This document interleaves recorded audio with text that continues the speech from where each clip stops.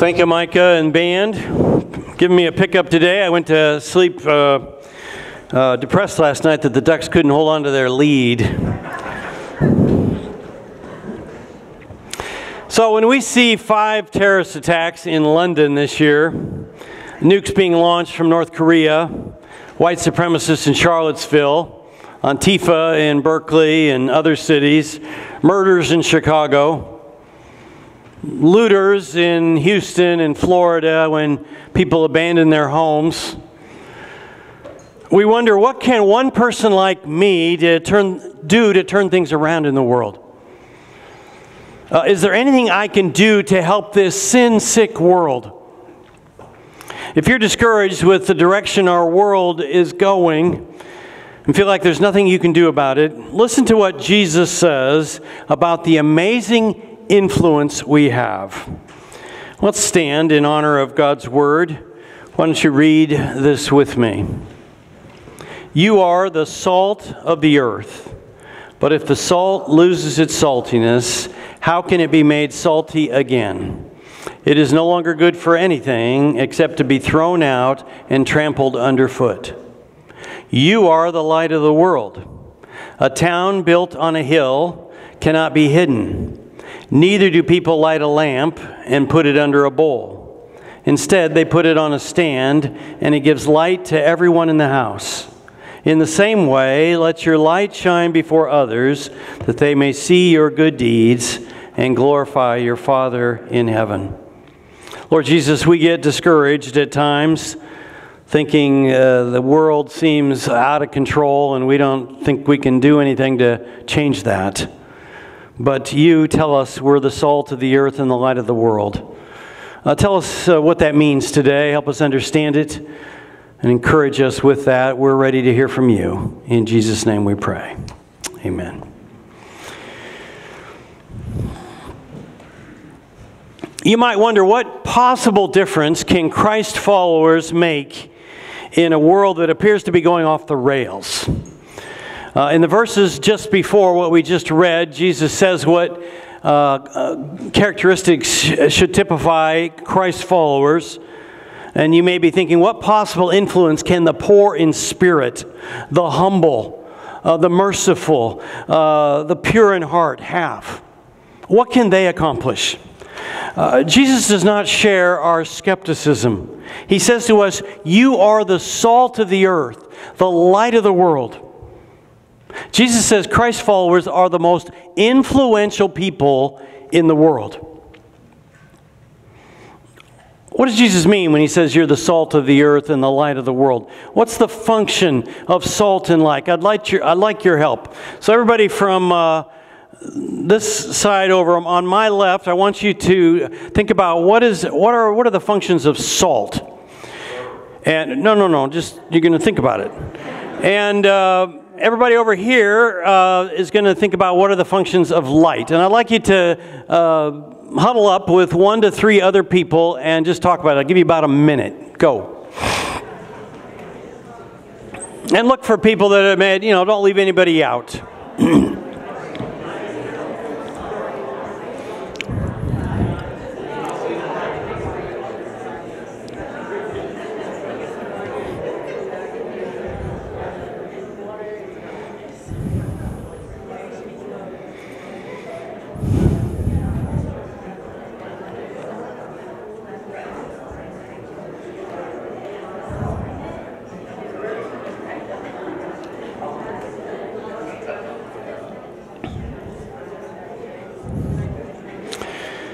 Okay, so let's start with this side. What are the functions of salt? And now you can shout it out. Flavor and life. Flavor, life, preservative. All right. So when I think about what Jesus had in mind, I think in his time there were 2 primary uses. It was a condiment and a preservative. As a condiment, it's spicy. So if someone today says something snide or critical or sarcastic, you say, that was salty. As a condiment, it brings out flavor in food. It makes people thirsty. Jesus means that we're to add spice to the world and make people thirsty for God. When I met Jory in Chicago, she was a first-year teacher at an elementary school. Her husband had just died of cancer. And everybody at the school knew that she was a Christian. And so they watched this 22-year-old widow and saw her perseverance coming back to work sooner than anybody expected, and her peace, her winsomeness, and it made them thirsty for Christ. But an even more important function of salt in Jesus' time was that of a preservative. Middle Easterners in that time did not have deep freezers. When they wanted to preserve their meats and other types of foods, they put it in salt. When Jewish people thought of salt, they thought of that precious commodity that prevented meats and other foods from going bad. Jesus' inference is that as salt, we are to act as a preservative in a world that is evil and prone to decay. Your presence at school or work should cause a change in the language used, the joke shared, or the gossip spinning. Peter Marshall was an Elkin speaker and was, for a time, the chaplain of the Senate, and he used to tell the story of the keeper of the spring. He lived high up in the Alps above a hamlet, and the town council of this village hired him to clear away the debris, the leaves and branches and silt from the creeks that fed into the spring that came through their town. This forest dweller regularly and silently did his work, and it kept the springs crystal clear. And swans came to live there, and tourists, it became an attractive tourist spot. Mill wheels went around in the businesses in that area, and the farmlands were irrigated. Well, one night the town council got together for their semi-annual meeting, and one person noticed the salary for this keeper of the springs. They said, "Who's he? Why do we have him on our, why do we pay him? We never see him. How do we know he's doing anything?" And so they unanimously voted to dispense with his services. Nothing changed for a few weeks, and then one day people noticed some kind of a yellowish tint in the water. A few days later it was dark brown, and then the mill wheels started to grind slower, and eventually some of them stopped. The swans left, the tourists left. Disease creeped deeply into their village. Well, the town council hurriedly got together and realized with embarrassment their gross error in judgment. And they hired back the keeper of the springs. And then he began to remove the leaves that had fallen and the branches and the silt. And once again, the town came back to life. What the keeper of the spring meant to the village, Christ followers mean to the world. The presence of Christ in Christians in a society should restrain it from political, social, and moral decay. Let's not kid ourselves. The fact that we don't adopt the values of the world gives us influence. You and I are to be the salt of the earth, but Jesus lays down a condition we must meet to maintain our function as salt. We must be pure. Jesus says if the salt loses its saltiness, how can it be made salty again? It's no longer good for anything except to be thrown out and trodden underfoot. Table salt, sodium chloride, is a very stable compound. It can't be changed, but it can be contaminated. It might be that Jesus had in mind the salt that lined the outdoor ovens. After a while, the salt would become contaminated, and they would take it and throw it out on the street. Just as salt can become contaminated, we can become contaminated by the values of the world and lose our ability to act as a preservative. Christian influence is dependent on our being different from the rest of society. So Jesus gives us a second affirmation: you are the light of the world. All right, over here, what are the functions of light? Shout it out. Prevents darkness. Okay, prevents darkness. Helps us see. Reveals so we can see. Okay, I think that's primarily, what Jesus had in mind, that we provide light to guide people in this world. I mean, one of the greatest features of our cell phones is the flashlight function. I can't think of how many times I've been rescued from darkness by my cell phone. I think that's what Jesus has in mind. You are the light of the world. You're to guide people in dark paths so they can see where they're going. As light, we are to shine. Jesus says, without you, the world is in darkness. You guide people by your lives and your words to see the true life that only God gives. In 2004, it's doubtful that anybody had a greater impact for the kingdom of God than Mel Gibson. That was the year he produced The Passion of the Christ. That movie was seen in theaters by millions of Americans, and then it went into massive DVD sales, and then it broke all records in international sales.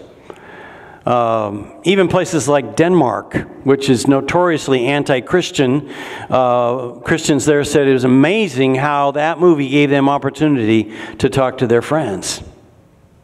So how did it come about for Mel Gibson to produce that movie? By his own admission, he was not a faithful follower of Christ. Christ was very low priority in his life. His life was all about making movies and money and fame. And he was, as he called himself, a low-impact follower of Christ. And then he came into a season of life when he was disillusioned with all the fame and money, and so he began to read his Bible.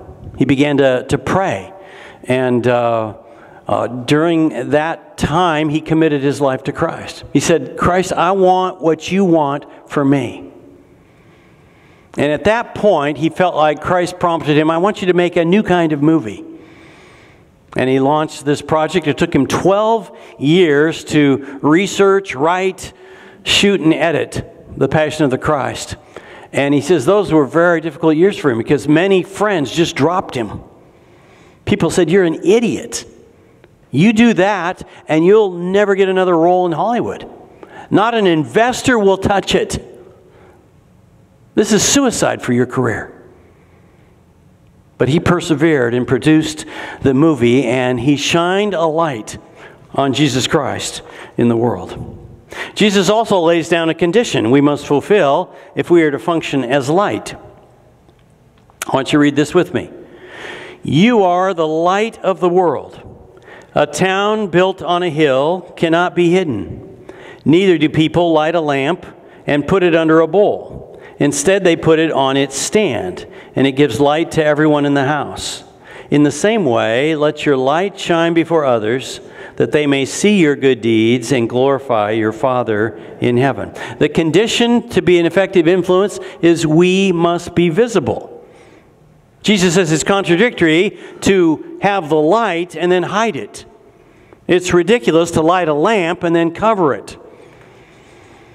Yet that's what often happens today. The misinterpretation about the separation of church and state in our courts has left many Christians thinking that we should just keep our heads down and our mouths shut about our faith. Jesus says we must let the truth about Jesus Christ be known through our deeds and words so that people ask, what makes you different? Jesus says Christ followers are the most influential people in the world. We are the preservative from moral corruption and the light that guides people. We can make a huge difference in the world. So I'd like to make 4 theological reflections about our influence in the world. First, influential Christ followers are different. It's true that some non-believers adopt a veneer of Christian culture, and some Christians seem indistinguishable from the world by their non-Christian behavior. But Jesus wants us to make no mistake that Christ followers are fundamentally different. He says, the world is like decaying fish. You are salt. The world is in darkness. You are light. Apostle Paul says the same thing in Ephesians 1. Listen to the way he addresses the Ephesians. To God's people in Ephesus, the faithful in Christ Jesus, He chose us to be holy and blameless. He tells them that they're faithful, holy, and blameless. He starts with who we are before he talks about what we're to do. That's the opposite of religion. God doesn't work like that. God starts with an act of faith in which we join ourselves to Jesus Christ.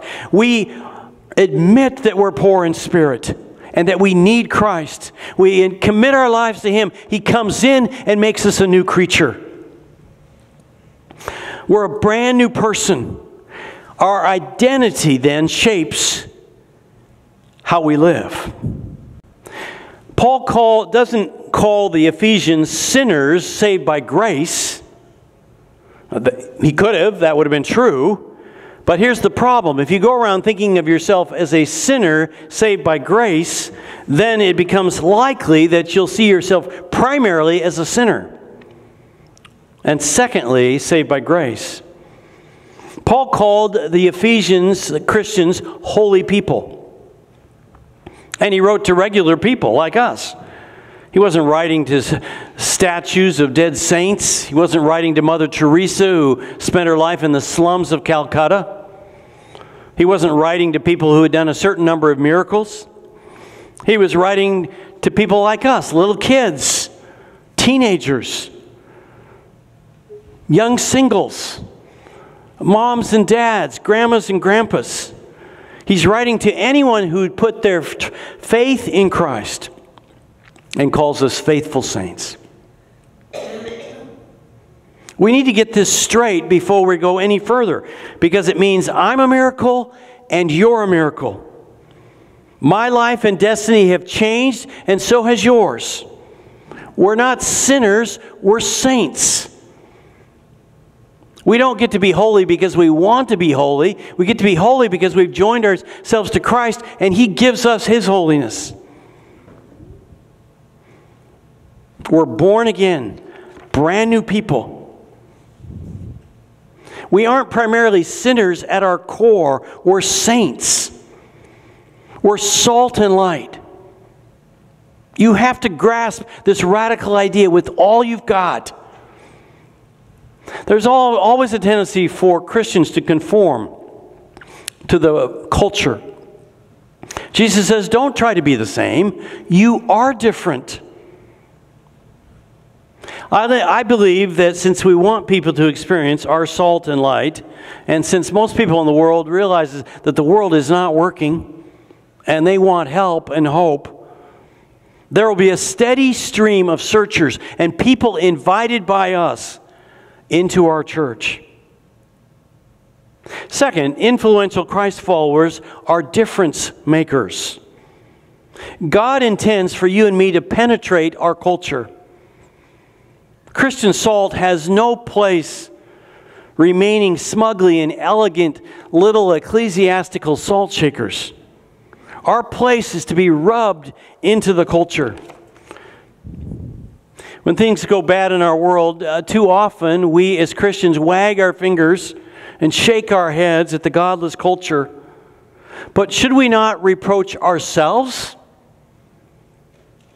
I mean, one can hardly blame unsalted meat for going bad. What else can it do? The question to ask is, where's the salt? We should not be surprised to see people stumbling around in our world in darkness. The question is, where's the light? When we're acting like salt and light, we will make a difference. Gary Haugen is the president of International Justice Mission. It's basically a consortium of lawyers. And they represent people facing injustice around the world, people that can't afford representation. And Haugen says there's so much injustice in the world. There are 46 million slaves in the world. When we talk about slavery in the United States, we tend to think of it as a past tense thing, a blot in our history. But Hogan says there are more slaves in the world today than at any point in history. They work in basements of brick buildings, in fishing boats, in the sex trafficking industry. And Hogan says most Christian leaders today play defense. He says we need to switch from defense to offense. In 2006, Cambodia was the sex trafficking capital of the world. And international justice missions decided to go on offense. It wasn't easy. Sex trafficking industry does not want to give up their lucrative business. And so that was dangerous. But I was so pleased to see this year on the cover of Christianity Today, the lead article, Cambodia Rising. International Justice Mission decided to move from defense to offense. Third, influential Christ followers are balanced. Jesus didn't just say we're the salt of the earth. He didn't just say we're the light of the world. He said you are the salt of the earth and the light of the world. This is the perfect combination of social action and evangelism, of service to the community and sharing Christ. This requires, as salt, we are to preserve decay in our society. This means we're to be involved in the social, political, and moral problems of our day. As light, we are to guide people to Jesus Christ, tell them about His love for them. Our call to be salt and light reminds us that we don't just meet human needs, we also share Christ. We don't just tell people about Jesus, we also meet human needs. We're called to be salt and light. We serve at McKay Elementary School across the street. Edgewood, just down the street, a retirement home. We're starting Wednesdays. Since Beaverton schools are getting out at 1:30 every Wednesday, we're offering an after-school program for children that need a place to go. We're just sticking our toe in the water. We're just going to do 6 of them this year, about 1 a month. And then we try to meet the needs of people in financial need. But we also share the truth about Christ. We don't have it all figured out. We're trying to do a good job of serving our community, but I know there's a lot more we can do. We're trying to share the truth about Christ, but there are many more people in Portland we can reach. J.P. Guilford is kind of known as the father of modern creativity. His story is pretty interesting. He was tapped by the military to select bomber pilots in World War II. And so he did personality tests, he did intelligence tests, and he did interviews. He was paired with a retired Air Force pilot. And that irritated Guilford. He didn't know what he could offer, and he didn't need his help. But as they evaluated their work, months later, they found that Guilford's pilots were being shot down at a much higher rate. And he says during that time he felt so depressed that he had, hired people that, went to their death, that he contemplated suicide.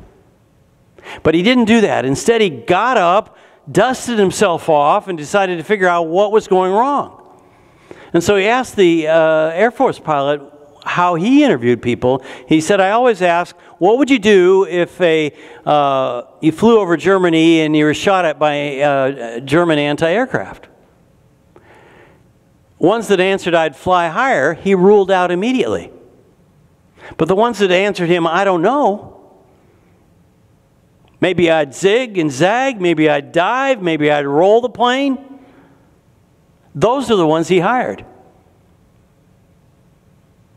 You see, the ones that said they'd fly higher, that was a textbook answer. And the Germans knew the textbook, the manual. They would lie in wait above the clouds and shoot down pilots that flew up. He ruled out the ones that gave all the textbook answers. He chose the ones that were creative and said, I don't know, I'll do whatever it takes to figure it out. We need everyone in this church thinking creatively of how we can best serve our community. And everyone thinking together, how can we reach more people with the truth about Christ? You know, there are so many things that are bad happening in our world. It's easy for us to get discouraged and feel hopeless. To encourage us in our role as salt and light, we need people around us to build us up. Research shows over and over again that the change process happens best and most successfully with the help of other people. From other people, we get support, connection, friendship, accountability, discipline, forgiveness, models, mentors. So this year, I'm encouraging every one of us to get involved in a community group.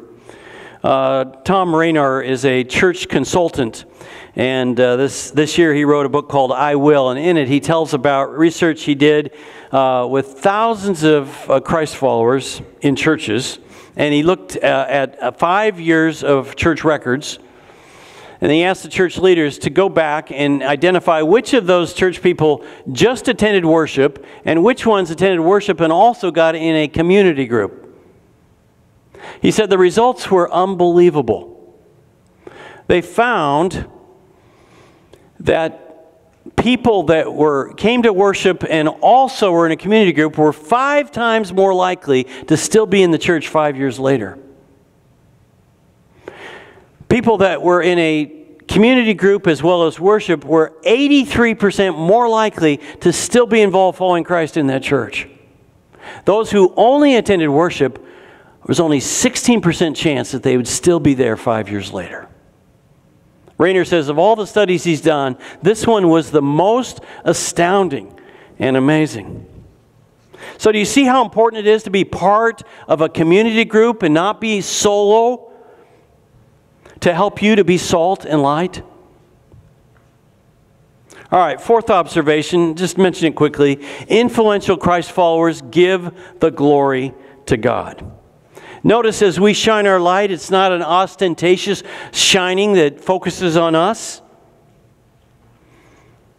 Jesus says, let your light shine before others so that they may see your good deeds and glorify your Father in heaven. It's the light they will praise, not the lamp that bears it. It's the Father in heaven, not the children who represent Him.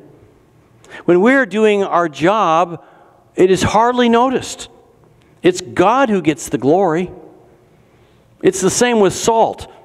You go to a restaurant and order a steak, you put some salt on it, you don't emerge from that restaurant later and say, wow, that was great salt.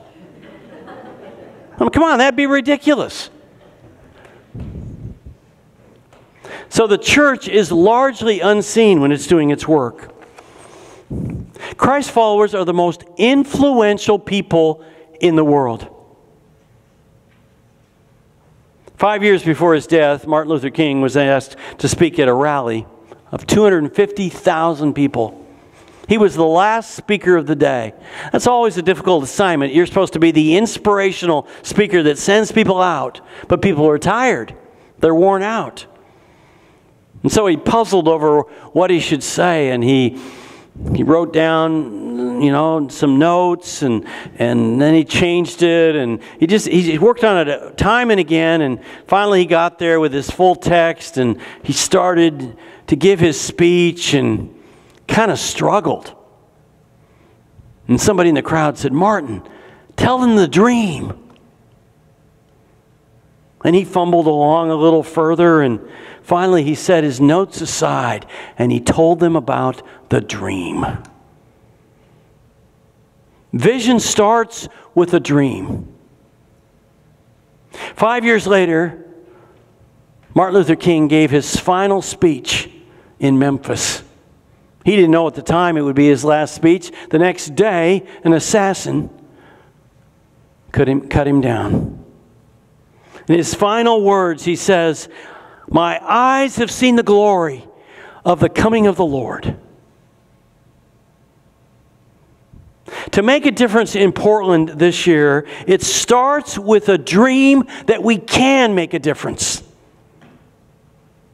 Jesus says we can make a difference because we are salt and light. Lord Jesus, thank you so much for your affirmation to us that we are the salt of the earth and the light of the world.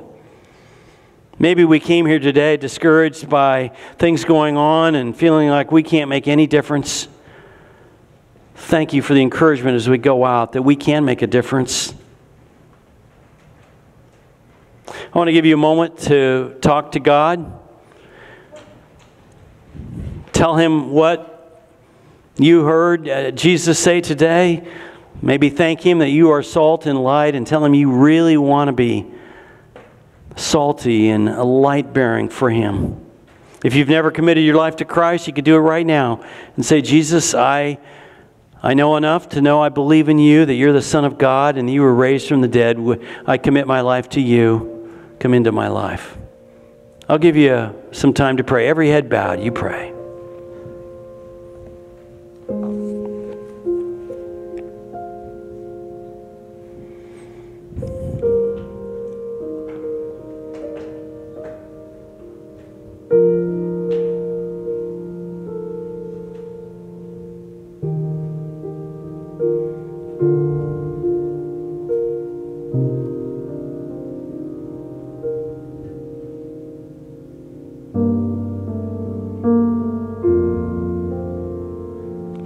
Lord Jesus, thank you that you call us the salt of the earth, preservative of what's good in this world, and the light of the world, what you called yourself. Wow. We go from here with a new hope and encouragement that we can make a difference wherever we go. Thank you. In Jesus' name we pray.